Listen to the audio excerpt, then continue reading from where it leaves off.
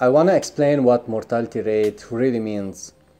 The cases of mortality under the age of 50 is 1%, and the ones that are over 50, many of those had at least 3 pre-existing conditions, some type of respiratory condition. There's basically 2 sets of data I've got on this.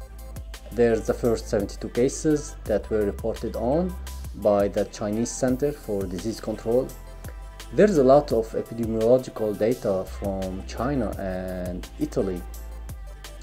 The data from both of those countries was broadly consistent between epidemiology of serious cases in those countries.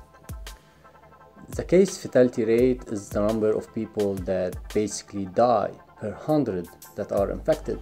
So it's a percentage, and it's estimated to be 1% as an overall.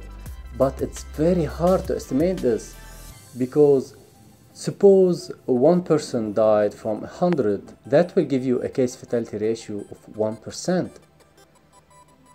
But from that 100 that were officially diagnosed, there could be 900 who had the disease but weren't diagnosed and had very mild form of the disease. So instead of giving you 1 in 100, that will give you 1 in 1,000 death rate.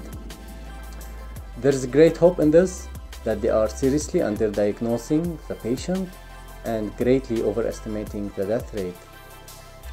But certainly from all the data that we have so far, that the probability of death increases with an increasing rate. Best thing you can do is keep the distance between you and the elderly in your family, and everything is going to be alright.